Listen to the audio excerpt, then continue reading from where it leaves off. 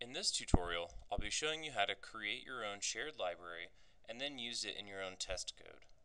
Now, creating and using shared libraries is important because more often than not, when you're working on larger projects, you'll either be creating or using someone else's shared libraries.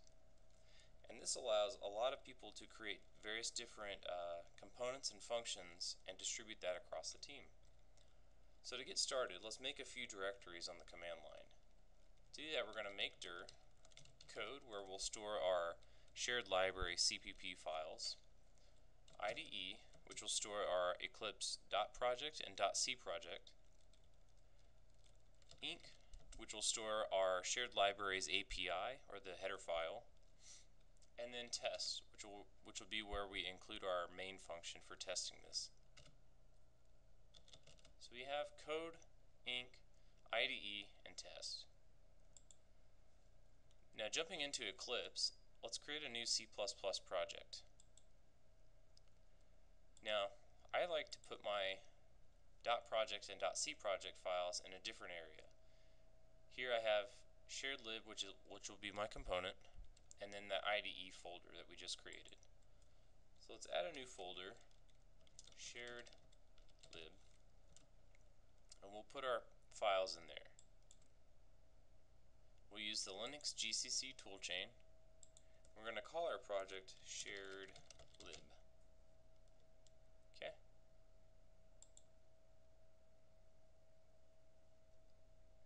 Now, we see here on the command line, this IDE, we now have a new directory. Now, if we go into that directory, IDE shared lib, we see that we have a .c project and .project file. And that's where Eclipse stores project-specific settings. And that'll be important to remember later on. So now let's add a folder. We're going to add a folder to include our source code in. And let's go to Advanced.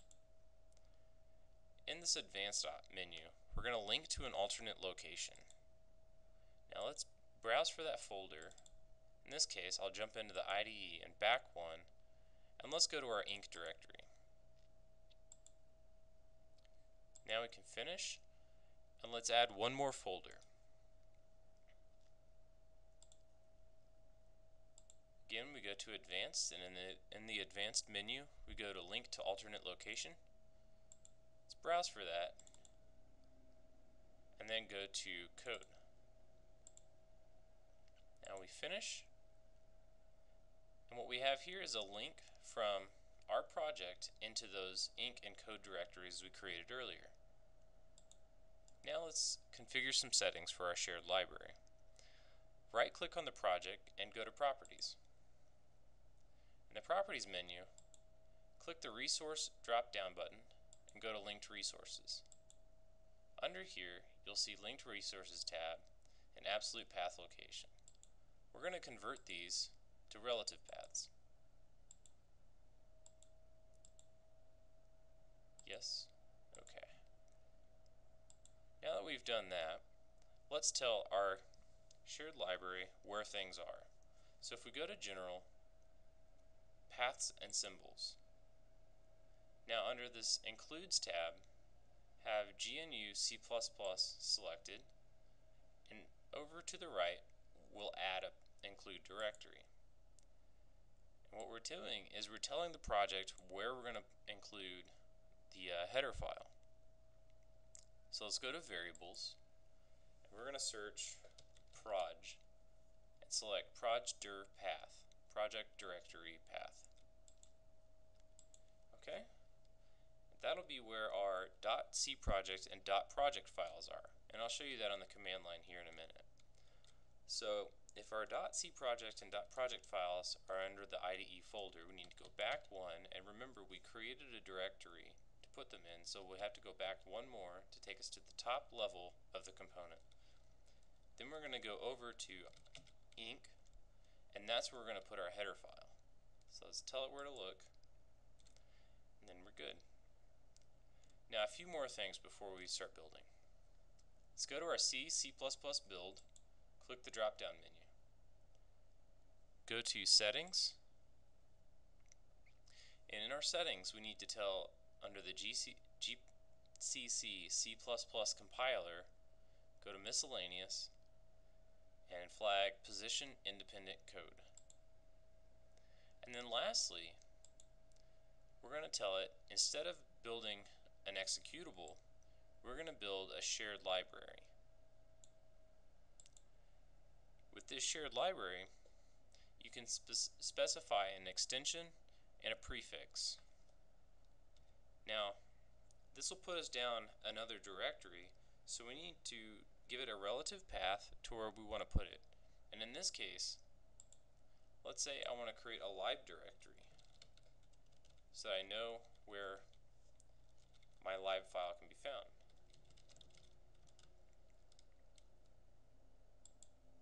Now that I've done that, let's go dot dot slash, and one more time dot dot slash. Tell it to go to our lib directory and then prefix it with lib. Now that we've done that, we should be good to go. So hit apply, OK. And now let's create our header file. Let's call it sharedlib.h. Okay, with that, let's do the standard pound if not defined.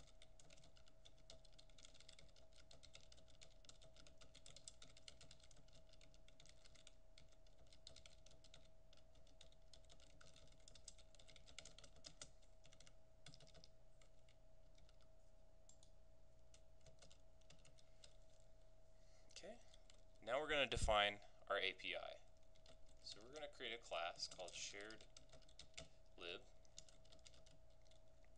And for our public interface, let's create a constructor. And for this example, we'll just do a basic default constructor. Similarly with the destructor. And let's create an extra method, just because. Okay. Now that we have that, let's go and we'll add a file to our code directory.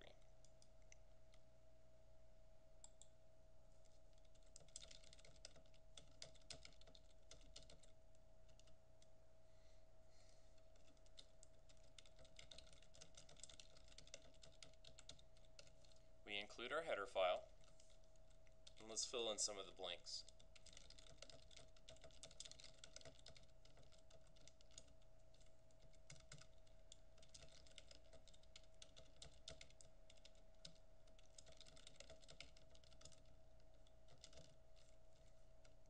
Now Eclipse will take a minute to figure out where that header file is, so you can ignore these errors for now.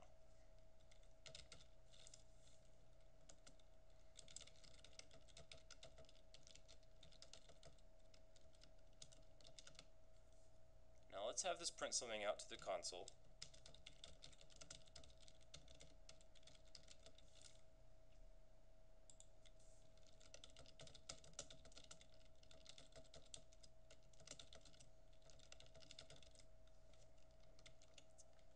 Now that we've done that, let's compile our program.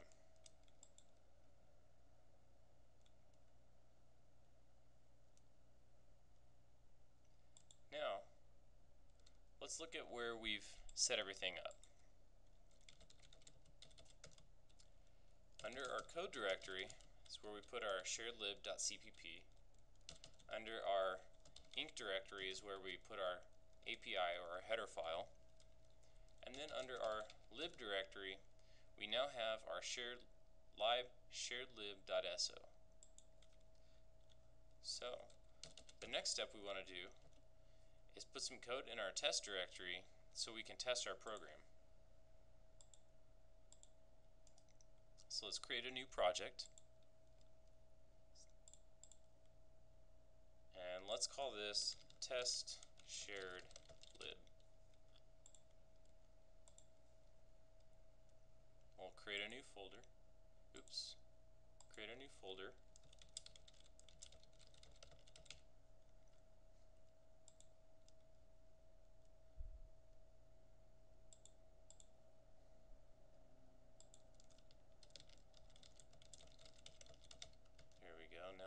evince it.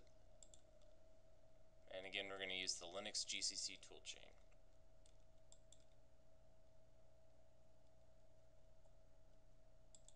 Okay, we'll do similar steps as before. Let's create a new folder.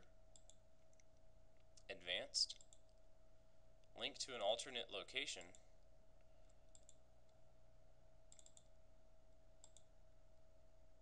We're going to go over to our test directory and hit OK.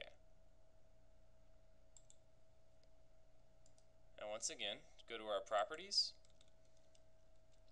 resource, linked resources, and we're going to convert that to a relative path. Now here, we need to tell it where to find the API we had previously. So let's go to Paths and Symbols, and under our Includes tab, GNU C++, let's add another include path. Again, variables, search proj, P-R-O-J, let's pick that, and then like we did earlier, we'll have to make it relative to that .c project and .project area. So up 2 directories and over to include. We can hit OK. And then now we're going to use an external library. So go to our library paths, add. Similarly, go to variables. We're going to search for proj.dir path again, P-R-O-J. Double click. Again, we'll make it relative to that .project and .c project area. We're going to tell it to go to our lib directory. Under our lib directory, we have this guy floating around. So let's tell it what we want to pick up, shared lib. And the nice thing about this is that it'll automatically include the lib and .so at the end. Okay? And finally, let's go ahead and put our .project or our executable in a more convenient path. So we'll put it at the top of our working directory.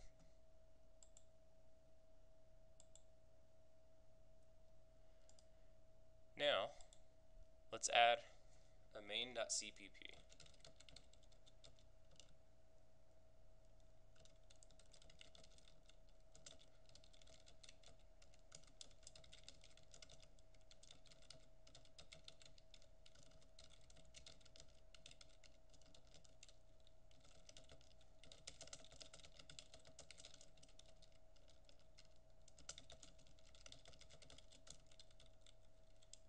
Now our class was shared lib. Let's do lib dot, what was our method called? Say hello.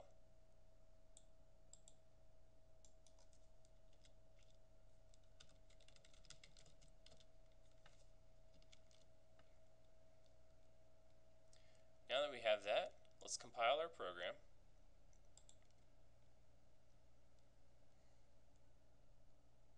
Okay, now we're successfully linked in with our shared lib, and if I click on this guy and hit F3 on my keyboard, it'll take me right over there. Similarly, if you hit Control and click, it'll take me back to that shared lib. So now that we have it linked into our main.cpp, let's see if we can run it. In our current working directory, we now see our executable we just built. One more thing that we have to do is tell it where we need to bring in the library.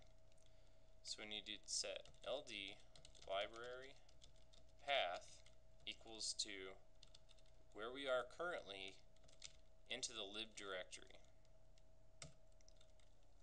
Now that we've done that, export ld library path. You can now run test shared lib. And what you see here is our hello from main that we wrote right here. And also in our say hello method, we see a nice hello. And so that's how you can create and use a shared library.